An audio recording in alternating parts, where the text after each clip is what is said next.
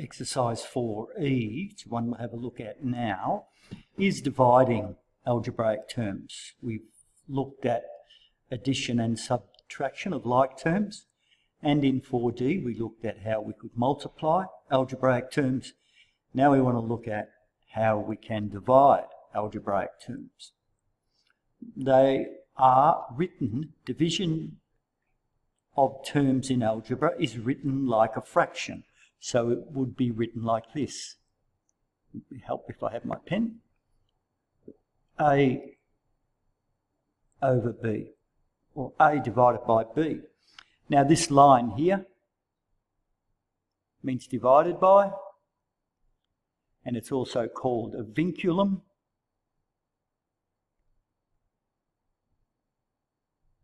Which is a Latin term. Vinculum meaning division. So in algebra, that's how we write division.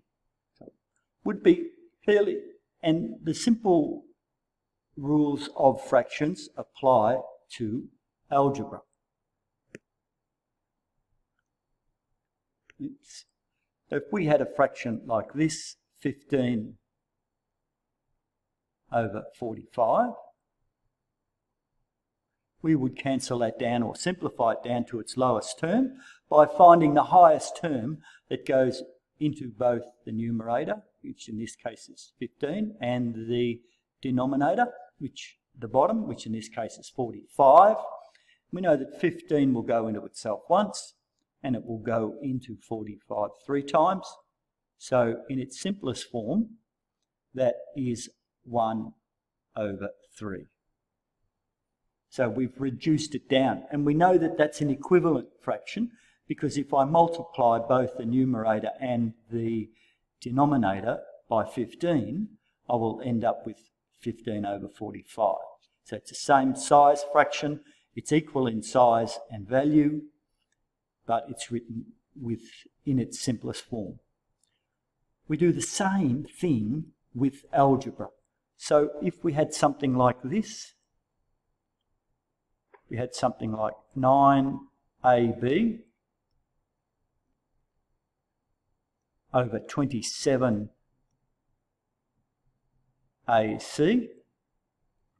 We look for the highest common factors in both 9AB and 27AC. Straight off the coefficients go. 9 goes into itself once, and it goes into 27 3 times.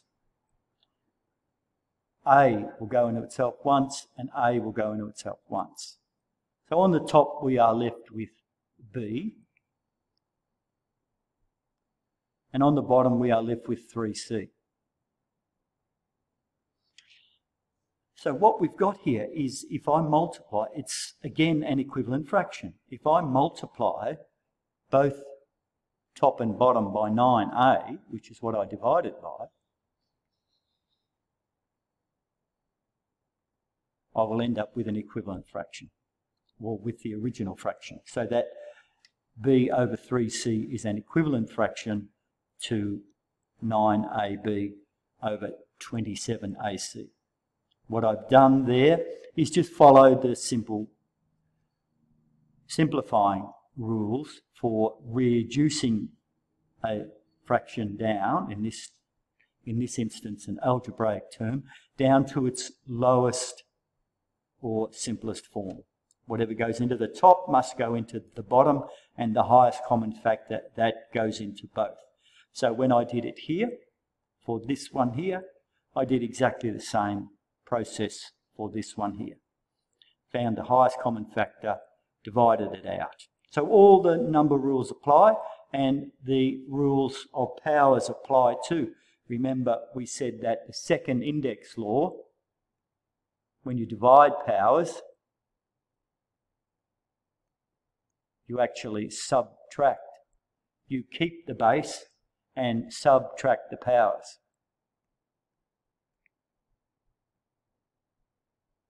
Keep the base and subtract the powers, because it's the inverse of multiplying that we did in 4D.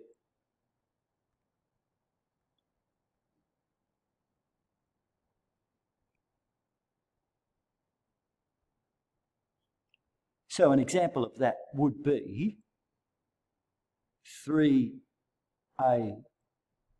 to the 7th over 6a to the 5th. Obviously the 3 will go into itself once and it'll go into 6 twice. So what we do is a will go into a, obviously, so that becomes a 7 minus 5. So what I'm left with is 2, a to the power of 2, or a squared. So I've got 1 over 2, or half a squared. So that's the second index law, where we are dividing powers. We keep the base that's of course the same base, if it's the same base. Otherwise we just cancel out with highest common factors. When we divide powers, we are looking at keeping the base and subtracting the powers. So let's go on and have a look at question 1. In question 1, we're asked to do the long-handed way, or the way of looking at exactly how it's done. So in part 1, you're asked to expand. So to expand would equal 5 times a. We know that. That's 5 times a. And that would be over a. In part 2, you're asked to look for any common factors. So the common factors here would be a and a. So the answer would be 5. Pretty straightforward. Expand it out, part 1, look for any common factors, part 2, and simplify in part 3. Now let's have a look at another one. Let's have a look at part I.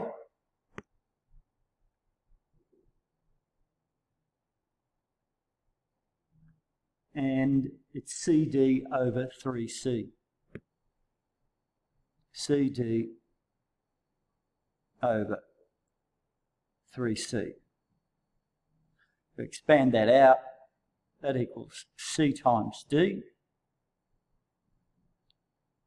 and over 3 times C. So we've got common factors. We've got common factors, which is part 2. C is a common factor, so we're left with D over 3. D over 3. Fairly straightforward. The others, 15AB, let's do the last one, 15AB, that's KL.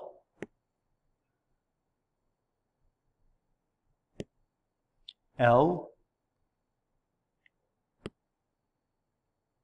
and that's 15AB over 12A. 15AB over 12A.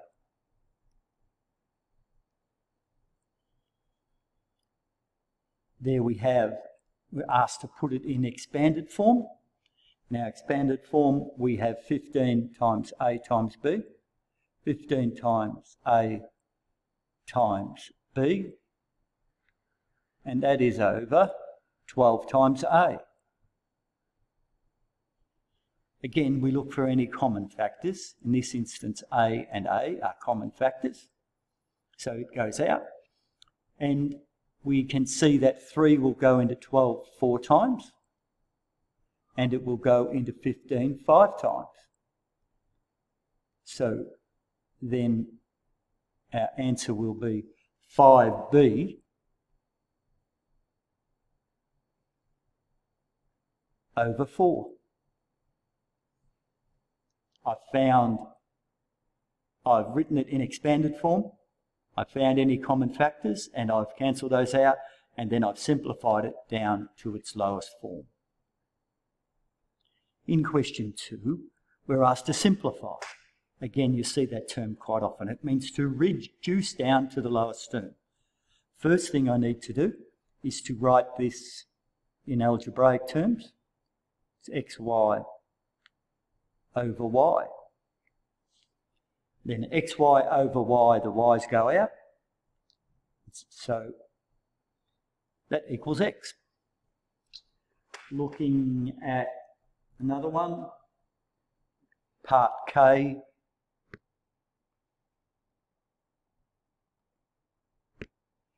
Part K says 7EF divided by G.